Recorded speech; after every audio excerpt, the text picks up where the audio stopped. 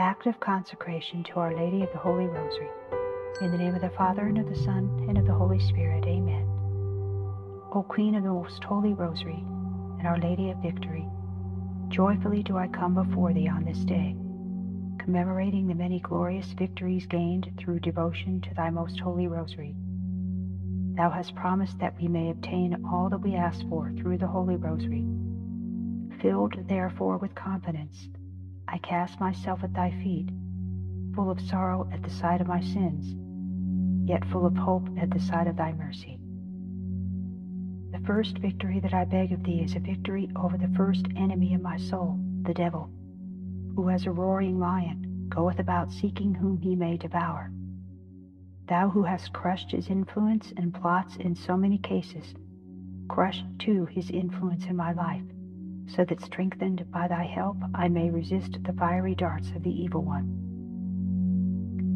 The second victory that I beg of Thee is a victory over my second enemy, the world, of which the devil is prince. Help me to see its emptiness, to flee its vanities, to resist its allurements, knowing that the friendship of this world is the enemy of God. Whosoever therefore will be a friend of this world becomes an enemy of God. The third victory that I beg of Thee is a victory over my third enemy, my own self, scarred and weakened by original sin. Help me correct my values so that I may seek first the kingdom of God and love Him with my whole heart, mind, soul, and strength. Plant in my mind and heart a great appreciation and desire for the spiritual things in life, and to treasure them above any treasures of this earth. Assist me in all my temptations, instruct me in all my virtues, help me pay for my past sins, remove me from the broad, wide road that leads to perdition, and guide me along the narrow path that leads to heaven. The fourth victory that I beg of Thee is a victory for Holy Mother Church over the diseases currently ravaging the mystical body of Christ, namely those of liberalism, modernism, indifferentism, secularism, materialism, and that terrible state which God threatens to vomit out of His mouth, lukewarmness.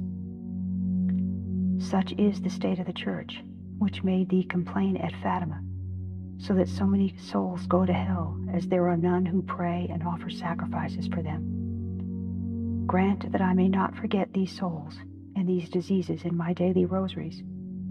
For God has stated that the rosary is a remedy for our age, and I am confident of obtaining Thy powerful intercession on their behalf. The fifth victory that I beg of Thee is a victory over all evil, and the crown of glory in heaven for all my family, relatives, friends, and benefactors, for those entrusted to my care, and for those in charge over me. Obtain for them the graces and helps necessary to overcome all obstacles to conversion, repentance, and salvation.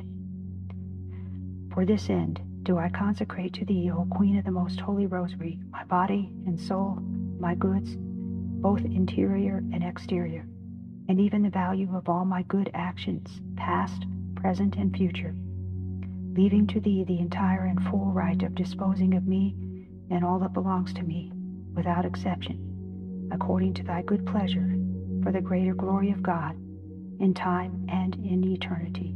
Amen. Thus I hope, thus may it be.